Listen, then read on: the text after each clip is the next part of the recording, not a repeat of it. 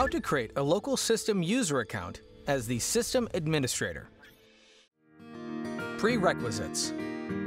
You have logged in to the controller as the admin user. Configuration procedure. Configure user information. Select user groups. Select roles. Select managed objects. Configure an access policy. Function description. The system administrator can create multiple sub-accounts and assign different rights to each sub-account by role. Application scenarios. By default, the admin user has all rights. To ensure system security, the admin user can create multiple sub-accounts and assign different rights to each sub-account by role. Procedure. Step 1. Choose System, User Management from the main menu. Step 2. Click the Users tab, click Create, and set user parameters on the Create User page.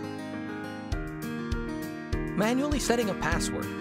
Set password creation mode to manual. Then, you can directly set a password when creating the account. Setting a password via email. Set password creation mode to email. After the account is created, the system sends a URL to the user's email box. The user can click on the URL to set a password. Step 3. Expand advanced settings and set maximum online sessions, account validity days, allowed logins, enable the user policy if no login within a period, and compulsory password renewal. After the configuration is complete, click Next. Step 4. On the Select User Groups page, add the user to a specific user group and click Next. Note: if no user group is available, create a user group as prompted. Step 5. On the Select Roles page, attach user roles to this user and click Next. Step 6. On the Select Managed Object page, select the MSPs to be managed by the user and click Next. Step 7. On the Select Access Policies page, click Create in the Client IP Address Policies area.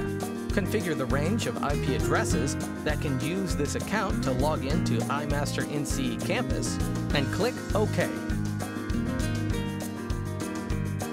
If no IP address range is specified, all IP addresses are allowed to use this account to log in to iMaster NCE-Campus. Step 8. Click OK. Verifying the configuration. Log in to iMaster NCE-Campus using the created user account and check whether the account has obtained the specified permissions.